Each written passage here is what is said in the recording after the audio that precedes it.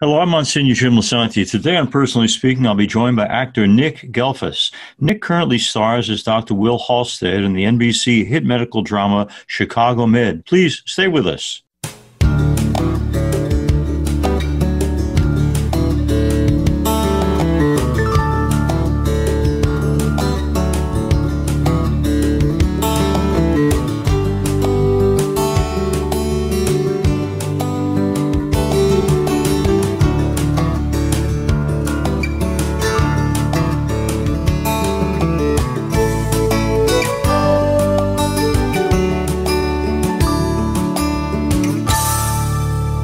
Hello and welcome to Personally Speaking. I'm your host, Msgr. Jim Lisante, and actor Nick Gehlfuss joins me now. Nick stars as Dr. Will Halstead in the hit NBC drama Chicago Med. Nick has also portrayed Dr. Will Halstead in NBC's other Chicago set shows, Chicago PD and Chicago Fire. He previously held recurring roles in the Showtime comedy drama series Shameless, HBO's The Newsroom, and the modern Western crime drama Longmire. Nick has a Bachelor of Fine Arts in Theater from Marietta College and a Master's in Fine Arts from the University of Missouri, Kansas City.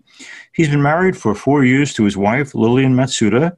He's here with us today to talk about his life, his career, and the values that matter the most to him. Joining me now, I'm so pleased to welcome to Personally Speaking, actor Nick Gehlfuss. Nick, first question is an obvious one to me. What kind of name is that? Nick, so Gehlfuss is German. German, okay. So you're Nicholas Alan Gehlfuss. Are you German on both sides, mommy and daddy? No, a little bit on my father's side, mostly my mom's side. My father's also Italian, so we have family. His mom was 100% Italian. Okay, it said in one of these bios on you that you actually spent some time in a place called Little Italy? That's where I was born, in Cleveland. No kidding. Are you fond of Italian food? I love it. Okay. My mother's. Oh man. So the funny thing is that the running joke is that we want to be more Italian than we are. Our entire family. We certainly are. But I found out that I did a one of those 23andMe's DNA tests. Yeah. And I'm like 13% Italian. I thought I'd be more than that. I thought I'd at least be like 25 or something. But I recently took a trip to Italy to see some of my where the town in which my family was from. Right. And it's called Mutanero Domo. And we have a club in Cleveland that my family's a part of, MCC, the Mutanero Citizens Club, Mutanero Domo Citizens Club. And anyways, it was beautiful. I had no idea that this town, which is not what it used to be, a lot of people have fled, and it's a little decrepit, but it's so vast and beautiful up in the mountains. And anyways, it was just really important. I found out many years ago, that if your grandparents were born there, you can apply. So I applied for dual citizenship so that I could be both an American citizen and an Italian citizen. So I'm grateful that my grandfather on my father's side came over on the boat and allowed me to have double citizenship. I mean, I can go there anytime and get on short lines for passing through the airport. And then they speak to me in Italian and I look like, uh-oh, I'm in big trouble here. All right, we're talking to Nick about Chicago Med. So let me start with this. Aside from the romantic issues and the human dynamics of the show, one of the things I love about it is it introduces so many medical, moral issues that, frankly, I know are out there, but I hadn't thought about. How does that happen, Nick? How does the show come up with these great ideas about real moral problems that people are struggling with in the medical community? So it's our writers. I mean, they're fantastic, first and foremost. But then the whole, Dick Wolf is the creator. He also did Law and Order. And this is the second major franchise, which is just... It's spectacular. I mean, for someone to have one franchise in their life is a big deal. He's got two. He's like King Midas. We joke around.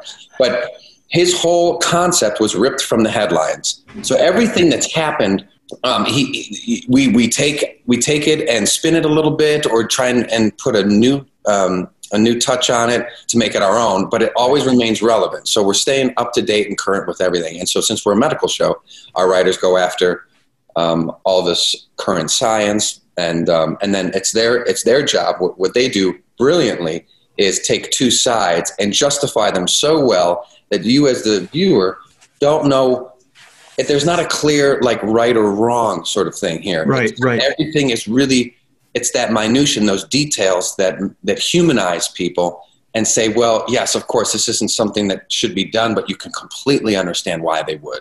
Yeah. And I love that you use the characters, different actors, to take different points of view so that we can all see. No one can say this show has a particular bias because everyone's point of view gets in there, which I love about it. Yeah. Tell us about this guy if you know anything about him. I'm so struck by the quality of the human stories, the empathy stories that Dick Wolf produces. Who is this guy? Dick Wolf is, he's a lover of first responders. I think from the beginning, he's always wanted to shed light on the true heroes of our community and our society. And it's the firefighters, it's the medical professionals, it's the police. Yeah.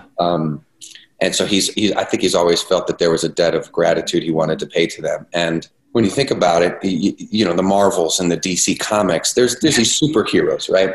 Right. But on just a basic level, without all of that, it's these first responders. And so I think he's just dedicated all of his ability towards that. And it really, it's relevant, and in a sense with what he's done with this Chicago universe, though, which is fantastic, is he's capitalized on what already worked with Law and Order, and he's made one universe, which had never been done on TV before. So we broke television history here.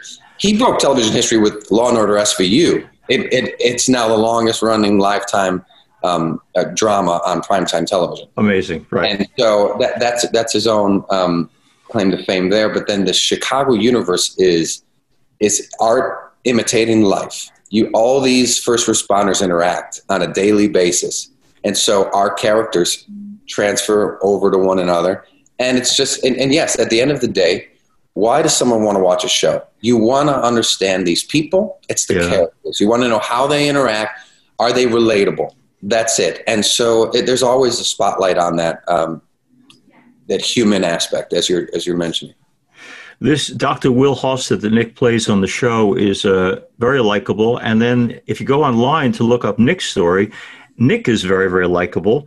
And this comes from somewhere. I'm going to suggest that family of origin matters a lot. So could you tell us, your parents, in raising you, what did they do right, Nick? Well, you know what? You're right. It does start with the family. And I think that's kind of that's luck right then and there. I have I don't get to choose my parents. I don't get to choose the family I come in. You're born, and that's pure luck. And what they did right, wow, a lot, actually. I also consider myself very blessed by the fact that it was such a positive environment. My parents are still together. They remained together through my upbringing. That was a very positive thing. They always made sure, little things like we always congregate around a dinner table. Nobody eats, and you don't leave the table until you've taken your plate and you've washed your dish. But we would always congregate around the table and talk about the day.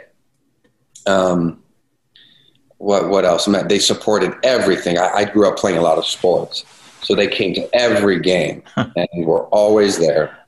And that's just, looking back, you don't know how important that is until you have a chance to look back, or you hear from other people and you realize, wow, I just didn't know that was such a rarity. Right. That love and everything. They did raise me Catholic. Okay. I'm no longer practicing, but I do believe that a lot of that foundation was essential, and to just giving me a compass and a grounding of just values and morals that they were passed on from their family, and so family was always kind of everything, and it still is, very much is. The family, we always got together for the holidays. A lot of Italian cooking, yes. Yeah. It was that's what it was. And my father always says, your siblings, you'll never. Well, one thing he says about friends, he's always said, the ones you grow up with, you'll never have friends like that ever again. Right. Stay in contact with them, and your siblings are the most important people in your life. And just so remain in touch with them, because I unfortunately, but fortunately, it's the thing you do as an actor. You sacrifice. You have to I grew up in a very small town. Mm-hmm. After Little Italy, I moved to the country, and we were in a small town. And then for me to go do what I want to do, I have to go to New York City. I lived in New York City for a couple of years, and then I lived in Los Angeles and did the whole thing. And just it's a very abnormal life, being an actor. But you sacrifice being around your family that much. Yeah. And so I grew up with all of that. And there were times where I was completely depressed because I was so far away from them. We hadn't figured out FaceTime or Zoom yet. But anyways, they did a fantastic job. My mother, she, without going into much detail, she did not have, she had a very dysfunctional upbringing. Mm-hmm. And to come from darkness and to have such light now, such a success. And so she's fantastic. And I know meeting my father had a lot to do with that. Mm-hmm. And his family, his family became her family. And so it was just kind of a beautiful melding. And, but yeah, it was a long journey for her to kind of, work through what it is she grew up into. And so, but she is the best mother you could ask for. And, you could just, I'm gonna make sure I send a copy of the show to her so she knows how much her son loves her. Oh man, any chance I get, I tell him. And it's just anniversaries. You always kind of. I mean, my parents. My fault, but I think they've been married like nearly late high 30s years, and they're almost 40 years, if not 40. But they've just they're a great example of a relationship, and they've been honest. Here's the other last thing about it. They said I could come to them about anything. I could talk to them about anything, and I did feel, and still do, that I can. Isn't that great? I wish every kid had that kind of relationship with their parents. For our listeners, when he plays Dr. Will Halstead, he has a brother who's on the police part of the Chicago syndicate shows. And I mention that because they have a sometimes stormy but very loving relationship, very supportive, very protective relationship. How about your own siblings? Is that the same case with you, Nick? Have you guys always been mutually supportive? And when you have a kid in the family who's very successful as you are they all behind you? Is there jealousy? Is there resentment? Tell us about your sibling relationships. Very healthy, thankfully. And I'm the oldest, so then it goes my sister, Jillian, and then my brother, Vincent. And I think growing up, and thankfully we could joke about it at this point, I felt the need to be a second parent. Mm-hmm. And that was not useful. I was also just a wild kid. But now, my God, yes, we keep in touch as much as we're able to. I get home as much as I can. Working in Chicago right now it's been the best for me as far as being able to get home quickly. Mm-hmm. New York or LA, I can drive very easily, and so Chicago was never on my radar. It's New York, LA. That's what it was. Now there's a lot of other places an actor can go to work. Vancouver, Atlanta, all these places. But yes, my sister has had her third child. And so recently we socially distanced and I got to see this beautiful boy. But yeah, at this point, there's no jealousy, not at all. They're 100% supportive. Wow. Yeah, absolutely. And it's, but also there to remind me, if I'm floating into a reality that doesn't exist. Right. But thankfully, my parents, I don't know. I really don't know how to explain it. I guess there was just a grounding that came that I had kept throughout the entire journey of being an actor. And it's just, we laugh a lot about a lot of the stories or interactions. My parents get a lot of people coming up and saying, "Oh my God, I can't believe your son's on TV. I mean, that just must make you." And then, of course, they're very proud, but but they keep you rooted too. Absolutely. That's a great gift. Especially in this industry, it's important to be around people that can do that. A lot of people blow smoke up your dress, and then this family to remind you of who you really are. I like that a lot. Now, a few moments ago, for our listeners, Nick mentioned he's raised Catholic, but he's not practicing. So I'm going to generously volunteer to change my parish to Chicago so I can drag his ass into my church. And then we'll get him back, folks. Now, listen, let me go to something very close to family and your new family, the created family with Lillian. Every week, Nick, I celebrate weddings, probably 100 a year. And to prepare for giving a decent homily, I say to the couple, look, I don't want this to be a canned homily. I want it to be about you and your love. So tell me, of all the people in the world you could marry, why is this the one? And they've got to write me an essay, each of them about one another. I don't know if you had a chance to do that or not, but if you did, of the billions of women out there you could have ended up with, why Lillian? So, man, you know, it's hard to, that's a very difficult thing to put into words, because sometimes it's just something you feel and you almost can't explain it. That's part of it. But then, of course, there are things you can't explain. So I met her in New York City, and she's from Columbus, Ohio, and I'm from Cleveland. So there was a commonality, you know, a similar language, if you will, as far as how we were raised. We had a lot of things in common as far as family was super important to her as well. Now, she's half Japanese, half German. Okay. And so this whole different culture was brought in front of me, and I, you know, as soon as I met her family, I fell in love with them as well. It's just, I mean, it was definitely love at first sight type thing, where it's like I saw her at this bar, and it was this band that had started in Cleveland that moved to Columbus, that went and eventually played in New York City when I had moved there and she had been there longer. And we went to this music venue. So music essentially brought us together, and she grew up with classical musicians as parents in her family. She plays classical piano and loves to sing. And, you know, me being an artist, that's kind of where we first started melding. And then, you know, obviously 8-10 years later, we a lot of things, I learned, we know a lot more about one another, and she's got a whole different plan for her future. But anyways, it was, I don't know, I was drawn to her energy and how she held herself, and she was being so generous with people. It looked like she was just made of money because she was giving everybody drinks. Now, I know she wasn't. I learned that she was not, but that's just the type of person she was. And just a beautiful light coming from her. And I said, man, I have to meet her. I'm feeling something here. And so it's that something that you feel before you even talk to that person was what drew me in. And of course, there was a physical attraction, of course. But after we started getting to know one another, it's like she lived in Harlem, I lived in Brooklyn, and that's a 45-minute train ride. Right.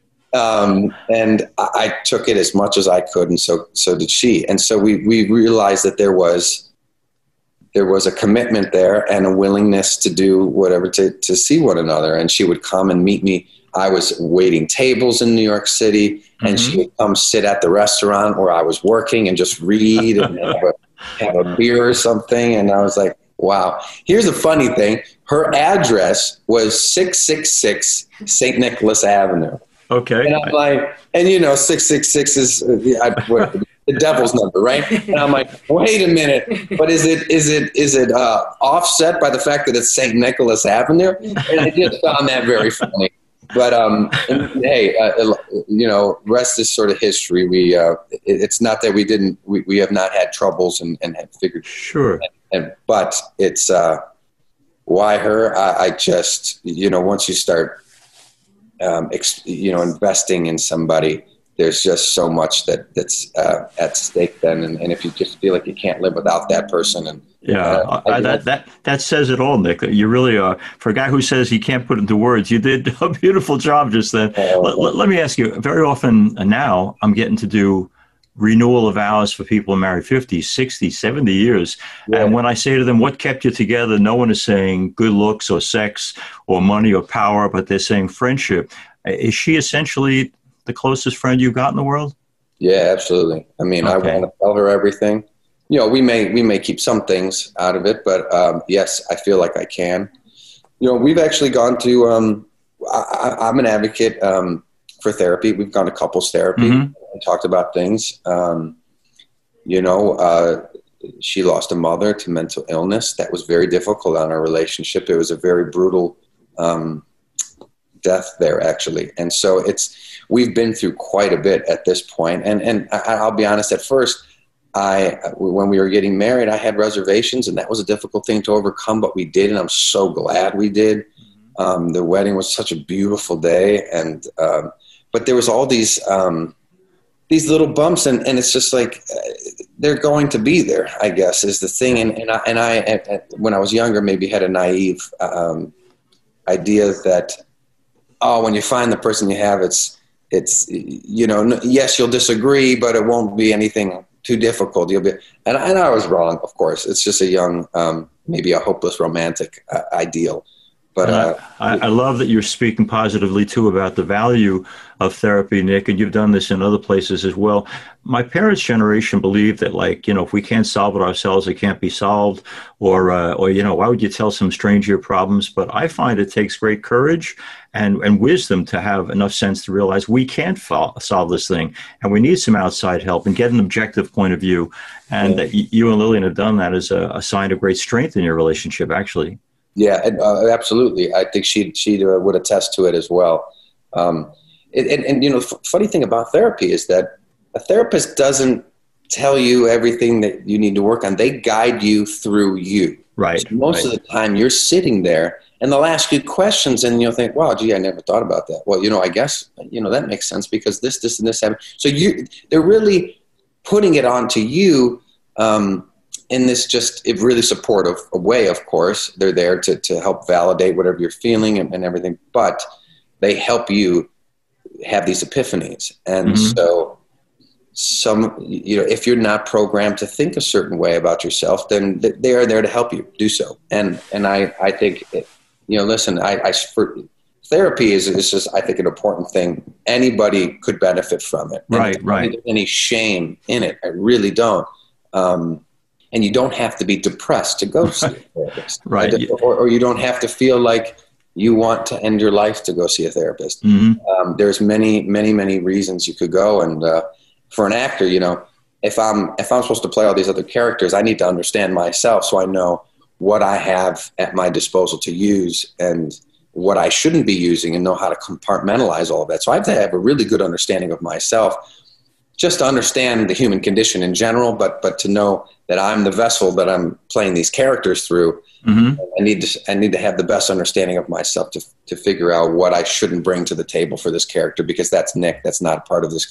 It's a very interesting thing. In therapy, I actually figured out that an actor needs to be okay with a little bit of abuse, because if you're a dramatic actor, you're doing these scenes over and over, these emotional, dramatic scenes over and over and over. Yep. Because so many, you do a wide shot, then you do a mid shot, then you do your close up, and your mind makes sense of the fact that this is my job. This is what we do. We do different takes, but your body is still feeling like you're going through these emotions, depending on how rooted in the reality of it you are and how you work.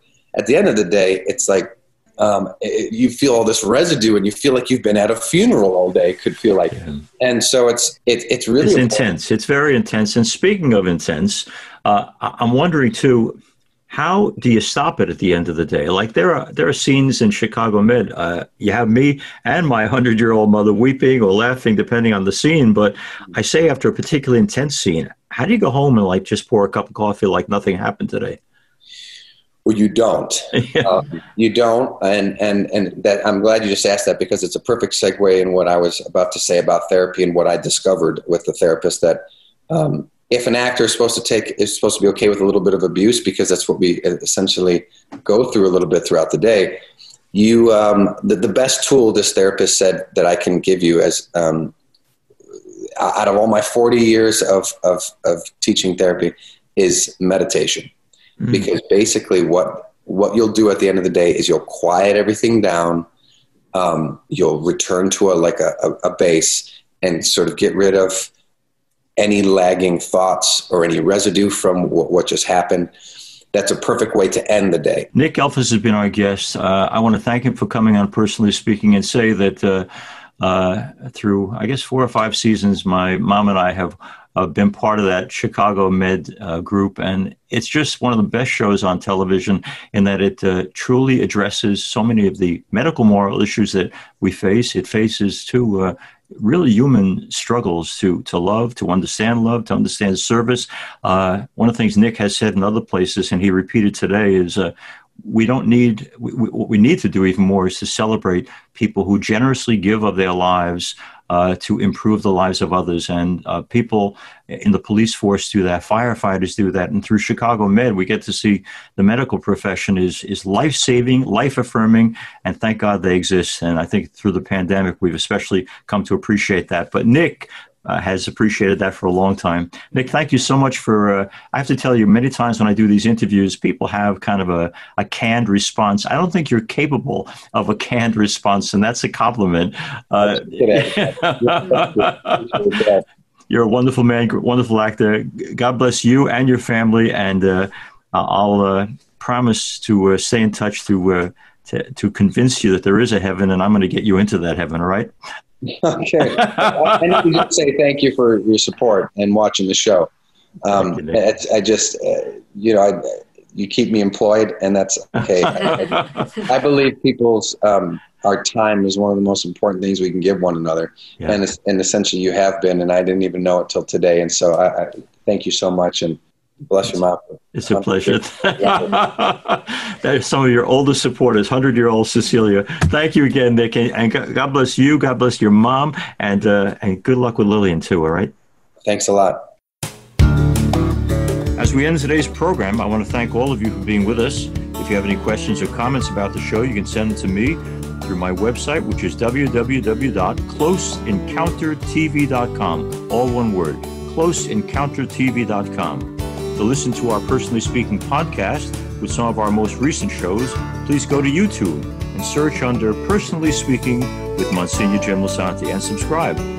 Personally Speaking is also available as a podcast on Apple Podcasts, iHeart, and Spotify. You can also listen to past episodes by going to www.ollmp.org, ollmp.org, and you get not only recent shows, but also Msgr Jim's weekly homilies. I'm privileged to serve as host and executive producer of Personally Speaking. Our producer is Lisa Jadovitz, and thank you all so much for being with us. We'll be with you again next time on Personally Speaking.